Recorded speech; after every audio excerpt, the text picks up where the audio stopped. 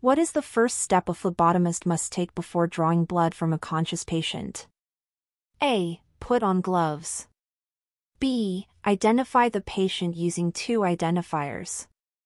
C. Disinfect the site. D. Ask the nurse to confirm patient identity. Answer: B.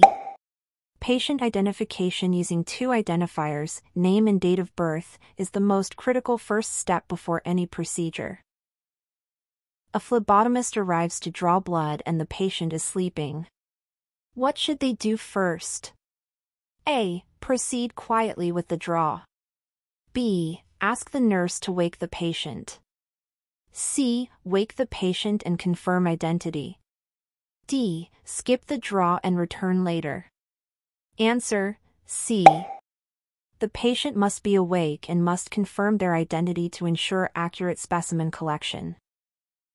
Which of the following is not an acceptable patient identifier? A. Full name. B. Room number. C. Date of birth. D. Unique hospital ID. Answer: B. Room numbers are not reliable identifiers as patients can be moved. What should a phlebotomist do if a conscious patient cannot verbally confirm their name due to a language barrier? A. Use interpreter services or hospital ID band. B. Guess based on chart. C. Skip the draw. D. Ask another patient. Answer: A. Proper identification can still be verified using interpreter services or matching ID bands. In an outpatient setting, how should a phlebotomist verify a patient's identity? A. Ask the patient to confirm name and DOB. B. Ask for insurance ID only. C. Ask the nurse for confirmation. D. Match name with scheduled time. Answer: A. Direct confirmation from the patient of name and date of birth is essential in outpatient care. What action should a phlebotomist take if a patient does not have an ID band? A. Proceed with verbal ID. B. Ask nurse to attach an ID band before proceeding. C. Draw sample and label manually. D. Confirm with relative. Answer: B. No blood draw should occur without a properly attached ID band in inpatient settings. Which of the following is acceptable if a patient cannot speak? A. Proceed without ID. B. Use chart for ID. C. Match ID band with requisition. D. Ask roommate for confirmation. Answer: C. The patient's ID band must match the test requisition to verify identity. A patient states a different name than the one on the requisition. What should you do? A. Assume clerical error and proceed. B. Draw blood and resolve later. C. Recheck requisition and clarify with nurse. D. Label tube with both names. Answer: C. Any mismatch must be clarified with medical staff before collecting the specimen. Before a fasting blood test, the phlebotomist should always confirm: A. Medication history. B. Time of last meal. C. Sleep duration. D. Exercise routine. Answer: B. Fasting tests require verification that the patient has not eaten for the correct duration. Which of the following indicates proper patient preparation for a glucose tolerance test, GTT? A. Fasting 4 hours prior. B. Eating a large meal beforehand. C. Fasting for 8 to 12 hours. D. Drinking water with sugar. Answer: C. GTT requires 8 to 12 hours of fasting before the initial blood draw. What is the correct response if a patient refuses a blood draw? A. Proceed anyway if ordered. B. Report to physician and document. C. Discard the requisition. D. Call security. Answer: B. Patient consent is required. Report refusal and document appropriately. A patient with dementia cannot confirm their identity. What should the phlebotomist do?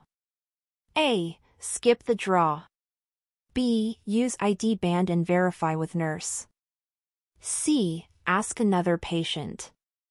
D. Proceed with draw immediately. Answer B. When verbal confirmation is not possible, cross-checking the ID band and confirming with staff is necessary. Which document is essential before blood collection in an inpatient setting? A. Insurance form. B. Signed consent form. C. Test requisition. D. Chart notes. Answer C. A properly filled test requisition is required to guide and verify specimen collection. A patient claims their date of birth is incorrect on the requisition. What should you do? A. Proceed with collection. B. Change it yourself. C. Confirm with nurse or ordering physician. D. Ignore and label manually. Answer C. Any discrepancies must be clarified before collection to avoid identification errors. What type of patient prep is needed before collecting a cholesterol test? A. 2-hour fasting. B. 24-hour fasting. C. 8 to 12-hour fasting. D. High-fat meal before test. Answer C. Fasting for 8 to 12 hours is typically required for accurate lipid profile testing. Which of the following tests requires the patient to be at rest for at least 30 minutes before collection? A. Troponin. B. Cortisol. C. ACTH.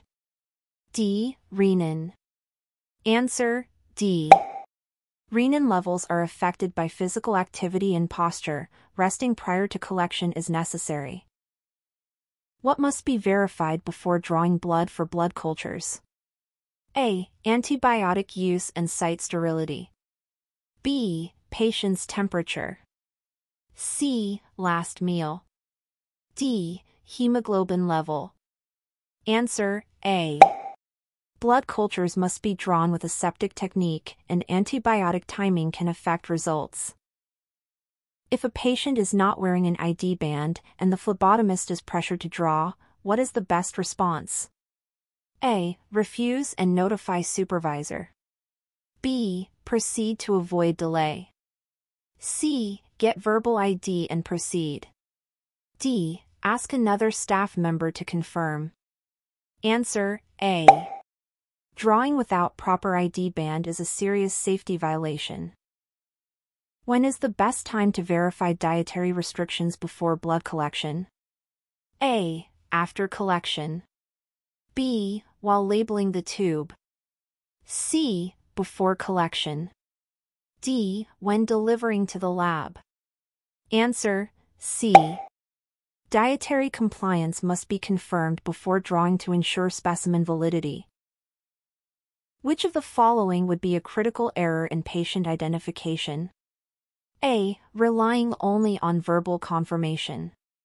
B. Using two identifiers. C. Comparing ID band to requisition. D. Asking date of birth. Answer A. Solely verbal confirmation without cross-checking is a common source of misidentification. What is the most reliable method to confirm identity of a sedated patient? A. Nurse confirmation and ID band match. B. Room number and wristband. C. Relative's word. D. Chart photo. Answer A. When a patient is sedated, hospital staff and proper ID band are necessary for confirmation. For a pre-op patient with multiple armbands, which should you verify? A. Allergy band. B. Blood type band. C. Hospital ID band. D. Name-only band. Answer C. The hospital ID band contains the necessary identifiers for specimen collection. A pediatric patient refuses to give their name. What is the appropriate action? A. Verify with ID band and guardian. B. Skip the draw. C. Ask nurse to sedate. D. Proceed without ID. Answer A. Minors may not cooperate. Verify with ID band and guardian confirmation. Which test is most impacted by recent food intake? A. CBC. B. BMP. C. Glucose. D. INR. Answer C. Glucose levels vary significantly after food intake, requiring fasting for accuracy. What is the best practice if a patient is confused about the test being ordered? A. Proceed to avoid delay. B. Ask physician to explain. C. Explain the test yourself. D. Cancel the draw. Answer B. The ordering provider should address patient questions about test purposes. What documentation is required if a patient refuses a blood draw? A. Just verbal note. B. Written documentation and notification to nurse. C. No documentation required. D. Sign the requisition as refusal. Answer B. Refusal must be documented and communicated to healthcare staff. Which patient prep is necessary before a 24-hour urine collection? A. Fasting. B. High fluid intake. C. Detailed instructions and start time. D. Rest. Answer C. 24-hour urine requires clear instructions on collection timing and storage. A patient has altered mental status. What should you do to confirm identity?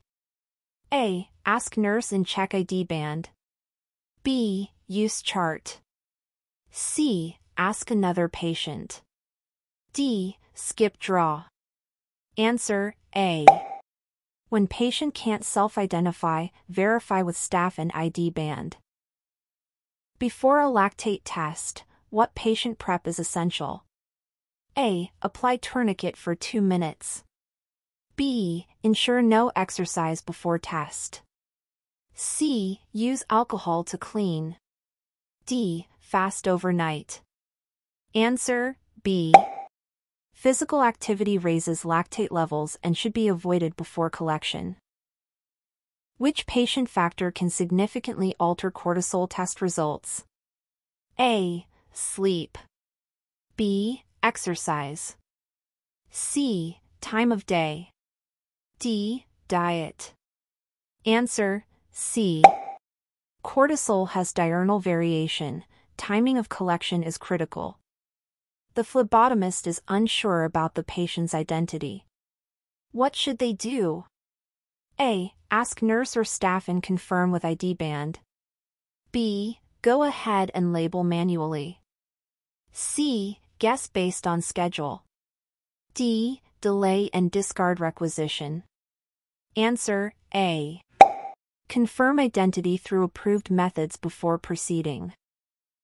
Why should tourniquet use be minimized before lactate draws? A. Prevent hemolysis. B. Avoid falsely elevated levels. C. Prevent clotting. D. Reduce bruising. Answer B. Prolonged tourniquet time can falsely elevate lactate concentrations. A patient is unconscious and has no ID band. What must the phlebotomist do? A. Postpone draw. B. Apply temporary ID. C. Notify staff and wait for proper ID. D. Proceed and mark as unknown. Answer C. No collection should occur without proper patient identification. A patient provides their nickname instead of legal name. What should you do? A. Verify full name on ID. B. Accept the nickname. C. Ask for a witness. D. Refuse the draw. Answer A. Full legal name must match the requisition and ID band. When preparing for a timed drug level test, what should be confirmed? A. Time of last meal. B. Time medication was last taken. C. Fasting status. D. Medication brand. Answer B. Drug level timing is critical and based on last dose administration. What should you do if a patient vomits during fasting preparation? A. Cancel test. B. Proceed anyway. C. Inform nurse and possibly reschedule. D. Draw sample immediately. Answer C. Vomiting can affect fasting tests. Nurse should assess for test validity. Which test is most time-sensitive regarding patient preparation? A. Blood cultures. B. Drug levels. C. CBC. D. BMP. Answer B. Therapeutic drug monitoring must be performed at specific times relative to dosing. If a parent insists their child is ready for a blood draw, but the name doesn't match the requisition, what should you do? A. Trust the parent. B. Verify with staff and documentation. C. Proceed. D. Use child's school ID. Answer B. Identity verification must align with official records before collection. Before collecting blood for a triglyceride test, the phlebotomist should confirm A. Blood pressure. B. Recent fat intake. C. 12-hour fasting. D. Exercise habits. Answer C. Fasting is required to ensure accuracy in triglyceride results. What is the most serious risk of incorrect patient identification? A. Rejected specimen. B. Duplicate billing. C. Delayed care. D. Wrong treatment or diagnosis. Answer D. Misidentification can lead to critical medical errors affecting treatment.